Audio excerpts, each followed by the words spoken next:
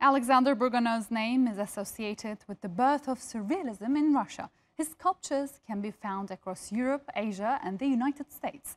And now the 85-year-old is taking showcase on a private tour of his Burganov House, a state-run museum in Moscow. Направил меня в искусство отец.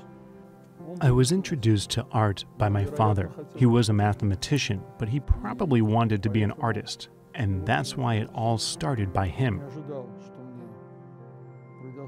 Then there were, of course, excellent teachers. For my long life, which I did not expect that God would provide me with, the main thing that I understood, it is necessary to listen to that subconsciousness stream that passes through us continuously. Therefore, today I am associated with surrealism. For the first time, I was called like that by my friend Pierre Cardin. Although we can say that surrealism in Russia began with Gogol. Well, I don't stick to any rules, I just do what I like, and this is the basis of my creative routine.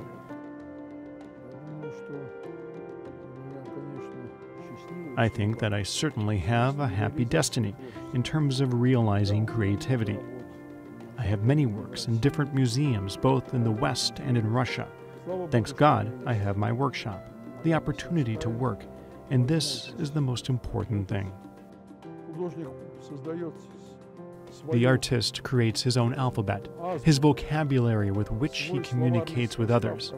I went away from copying nature, which was traditional in classical painting or art, and came to symbolic elements from which I make up the meaning of what I want to say. And among them, of course, the hand occupies a huge place. I am very often asked, what is a hand? And in my view, this hand is the face of God. When I say God, I say a creator, including an artist.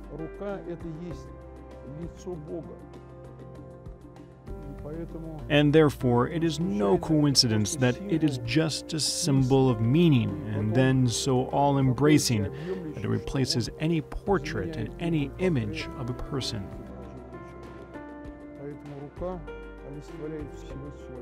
Therefore, the hand personifies a human being as a whole.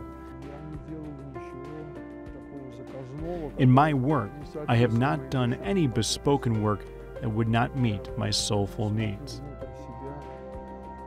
I just look inside myself and inside each person who communicates with me. I want to see those main driving forces that make up the meaning of his existence. I made a lot of portraits, and mainly people who are symbols, such as Pushkin. He is a symbol of poetry, a symbol of tragedy, a symbol of beauty. He is some kind of a symbol of Russia.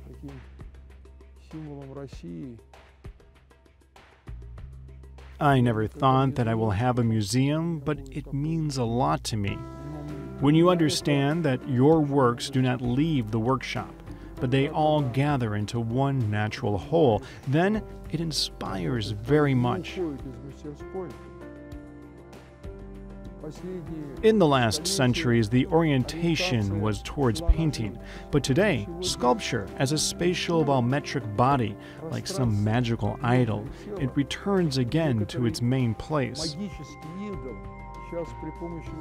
Now, with the help of modern technology, you can just make a copy, stop the life. But I think that this is not the art of sculpture. This is the art of technology.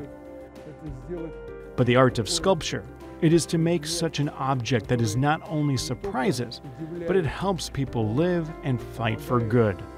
Людям жить и бороться за добро.